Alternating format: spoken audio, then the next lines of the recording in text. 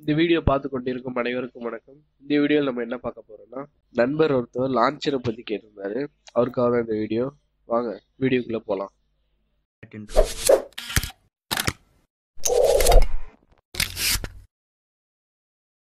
இன்னும் நீங்க ரைஸ் டீமை சப்ஸ்கிரைப் பண்ணலாம், சப்ஸ்கிரைப் பண்ணிருங்க. பக்கத்தில் உள்ள பெல் ஐக்கானை பிரஸ் பண்ணிருங்க. அப்பதான் நாங்கள் போகிற வீடியோஸோட நோட்டிஃபிகேஷன் உங்களுக்கு இன்ஸ்டன்ட்டாக கிடைக்கும். முதல்ல சாரி சொல்லிக்கிறேன், கொஞ்சம் கோல்டு, அதனால தான் வாய்ஸ் கொஞ்சம் கிளியராக இருக்காது. நீங்கள் அட்ஜஸ்ட் பண்ணிப்பீங்கன்னு தெரியும். ஸோ இதில் ஒரு சீக்ரெட் ஃபீச்சர் ஒன்று இருக்குது, மறக்காம கடைசி வரையும் எல்லாரும் பாருங்க.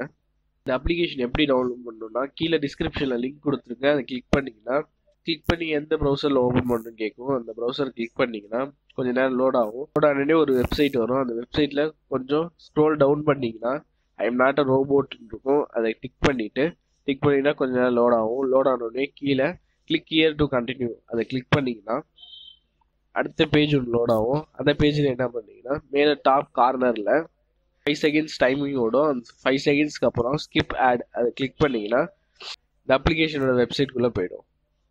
கிளிக் பண்ணி டவுன்லோட் பண்ணி இன்ஸ்டால் பண்ணிக்கோங்க. இன்ஸ்டால் பண்ணதுக்கப்புறம் அந்த லான்ச்சரை கிளிக் பண்ணிங்கன்னா, கிளிக் பண்ணி ஓப்பன் பண்ணிங்கன்னா அந்த லான்ச்சர் உங்களுக்காக ஆரம்பிச்சிடும். பார்த்தீங்கன்னா அந்த லான்ச்சர் உங்கள் டிஃபால்ட் லான்ச்சராக உங்களுக்கு செட் பண்ண சொல்லணும். டிஃபால்ட் லான்ச்சராக நீங்கள் செட் பண்ணிக்கலாம், இல்லை டெம்பரரியாகவும் நீங்கள் செட் பண்ணிக்கலாம். இன்ஸ்டால் பண்ணோடனே அதோட இன்டர்ஃபேஸ் இப்படி தான் இருக்கும். சாதாரணமாக நீங்கள் லெஃப்ட் சைட் ஸ்வைப் பண்ணிங்கன்னா ஷார்ட்கட் கீஸ் எல்லாமே காட்டும். எம்ஐயூஐயில் உள்ள மாதிரி, எம்ஐயூஐயில் எப்படி இருக்குமோ அதே மாதிரி இதுலேயே காட்டும். இதில் நீங்கள் ஷார்ட்கட்ஸ் நிறையா இருக்கும். அதுக்கப்புறம் பார்த்தீங்கன்னா ஒரு ப்ரீஃப் நோட் ஒன்று இருக்கும். நோட் பண்ணிக்கணும்னா சைடில் ஸ்வைப் பண்ணிங்கன்னா நோட் பண்ணிக்கலாம். அதே மாதிரி நியூஸ் எல்லாமே கீழே வந்துக்கிட்டே இருக்கும். அடுத்தது என்னன்னு பார்த்தீங்கன்னா ஹோம் ஸ்க்ரீனுக்குள்ளே போய்க்கோங்க. ஹோம் ஸ்க்ரீனில் போயிட்டு அதில் கிளியர் கேட்ச், அது சாதாரணமாக இதுலேயே ஒரு டூல் மாதிரி ஒன்று கொடுத்துருப்பாங்க.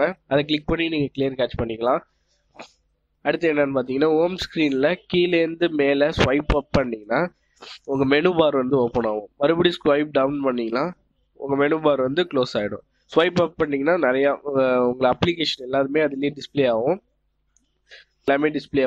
அதுவும் இல்லாமல் அதிலே ரைட் சைட் ஸ்வைப் பண்ணிங்கன்னா கேட்டகரிஸ் வைஸாக கொடுத்துருப்பாங்க. ஃபஸ்ட்டு ஆல்னா எல்லா அப்ளிகேஷனுமே இருக்கும். அடுத்து லைஃப் ஸ்டைல், அந்த அப்ளிகேஷனோட ஃபங்க்ஷனை வச்சு அதை கேட்டகரிஸ் பண்ணி வச்சுருக்கோம்.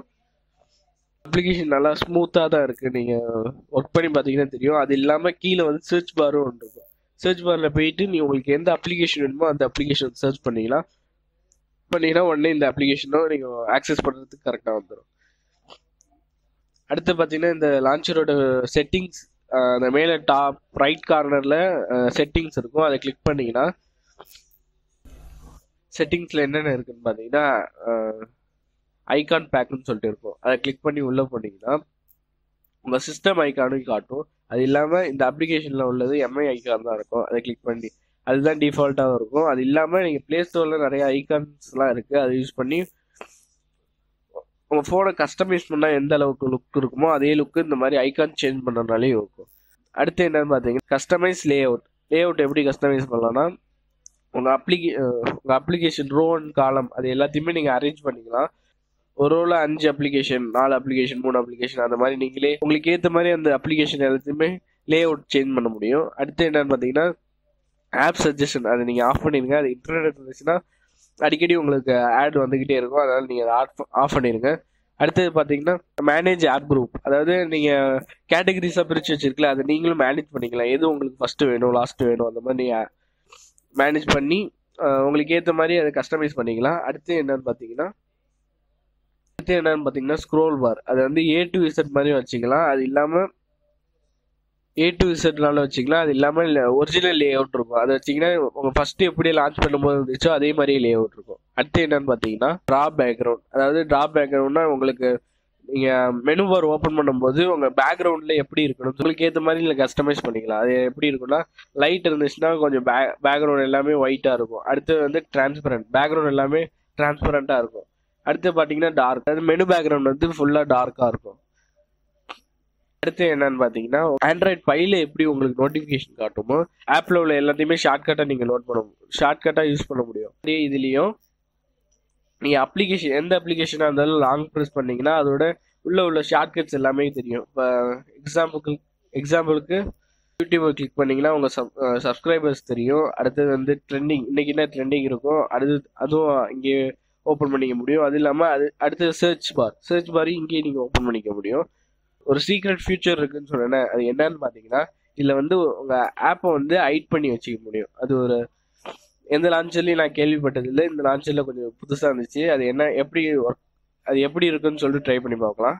ஹோம் ஸ்க்ரீனை டச் பண்ணி ஹோல்டு பண்ணிக்கிட்டே இருந்தீங்கன்னா அது கீழே வந்து செட்டிங்ஸ், விட்ஜெட், அப்புறம் வால்பேப்பர் அந்த மாதிரி வரும். அதில் செட்டிங்ஸில் என்ன இருக்குன்னு பார்த்தீங்கன்னா ஐட் ஆப் ஐக்கான் அப்படின்னு இருக்கும். அதை கிளிக் பண்ணீங்கன்னா உங்களுக்கு பாஸ்வேர்ட் செட் பண்ண சொல்லும். பாஸ்வேர்ட் செட் பண்ணக்கப்புறம் உங்களுக்கு எந்தெந்த ஐக்கான்லாம் எந்தெந்த அப்ளிகேஷன்லாம் ஹைட் பண்ணுமோ அந்த அப்ளிகேஷனை கிளிக் பண்ணீங்கன்னா டிக் சிம்பிள் வரும். டிக் சிம்பிள் கொடுத்தோடனே மேலே ரைட் சைட் கார்னரில் ஒரு டிக் இருக்கும். அது கொடுத்துட்டிங்கன்னா உங்கள் அப்ளிகேஷன் எல்லாமே ஹைட் ஆகிடும். நீங்கள் இப்போ போய் ஹோம் ஸ்க்ரீனில் பார்த்தீங்கன்னாலும் அந்த அப்ளிகேஷன்லாம் இருக்காது. மறுபடியும் எப்படி கொண்டு வரணும்னா அதே மாதிரியே உங்கள் மெனு ஸ்க்ரீனில் லெஃப்ட்லேருந்து ரைட் டபுள் டேப் பண்ணி ஸ்வைப் பண்ணிங்கன்னா இந்த அப்ளிகேஷனோட பேஜ் ஓப்பன் ஆகிடும்.